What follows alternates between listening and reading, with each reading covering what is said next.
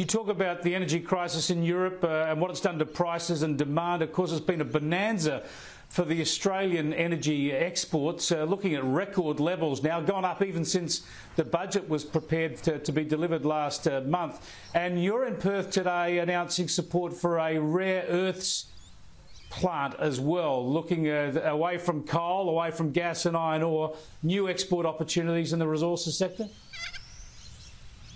Oh, those hard-working men and women in the resources sector, Chris, they've been absolutely outstanding. They've worked through the pandemic, whether it's in the west, whether it's in the east or somewhere in between.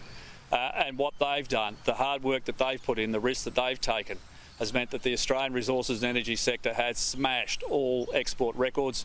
But we expect that they'll do some $425 billion in economic activity before 30 June. That's up from $246 billion at the start of the pandemic. It is just astronomical. And this is where many of the state Labor governments are getting their royalties from for their largesse. But we need to make sure that we continue to build different strands of the economy. We've announced a loan today of up to $1.25 billion for Iluka Resources here in the West. They'll build a rare earths refinery that we think could deliver up to 9% of the world's current demands for oxides. It is an important build. It's important that we get our own supply chains and logistics in place. And we know there's growth into the future. We think there could be 50,000 direct jobs in this sector by 2050, and we want as many in Australia as possible.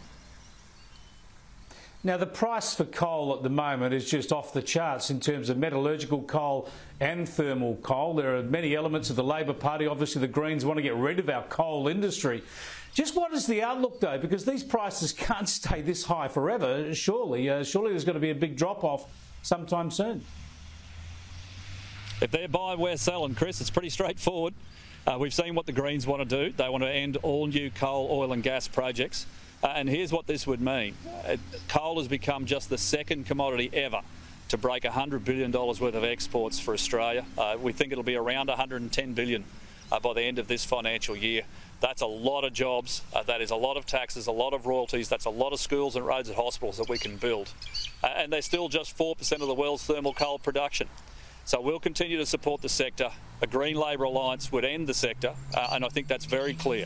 Mr Band has said that's the deal, that they've got unfinished business, and that is the business from 2010, last time they lined up with the Labor Party. And that's the risk for every voter that's out there, every resources worker, everybody that relies on the resources sector for their employment. Can you trust an Albanese government? Well, apparently he's had an epiphany.